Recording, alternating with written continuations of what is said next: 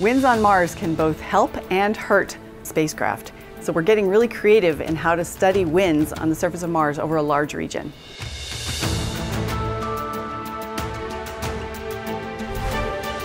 We're here at NASA's Jet Propulsion Laboratory in the Space Flight Operations Facility, also known as the Dark Room.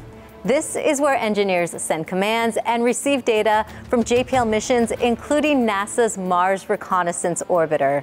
Now, detailed images from the orbiter are helping scientists better understand Martian winds.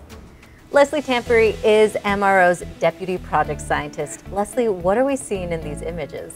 So what you can see here are dark patches on the surface of the ice near the South Polar region. And they're created by gas jets that come from under that ice up through cracks and deliver that dust out onto the ice.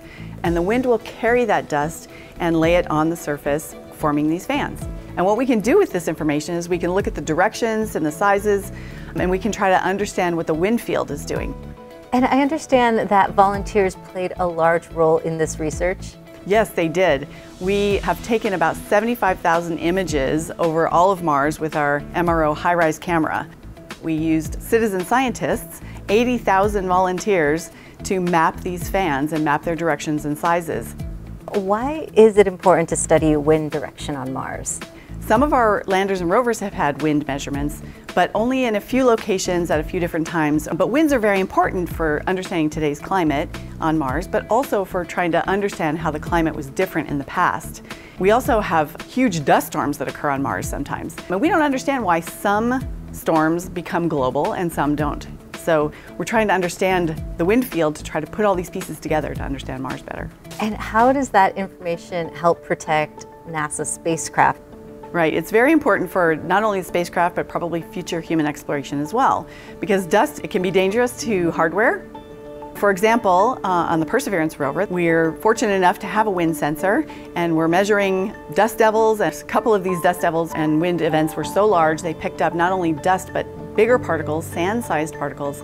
And in fact, some of the wind sensors were damaged on the Perseverance rover. In other locations, we see hardly any dust devils. For example, the InSight lander has solar panels.